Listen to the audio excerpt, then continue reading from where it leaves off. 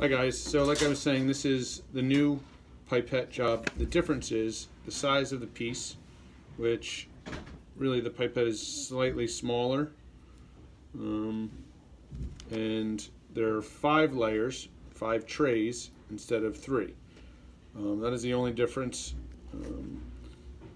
This tray seems smaller, not the same size, but I can confirm that because you guys will need to know that. I know you're having a meeting on this in an hour, but everything else is the same. So a different size pipette and different configuration layout and different number of trays. Let me know what else you need.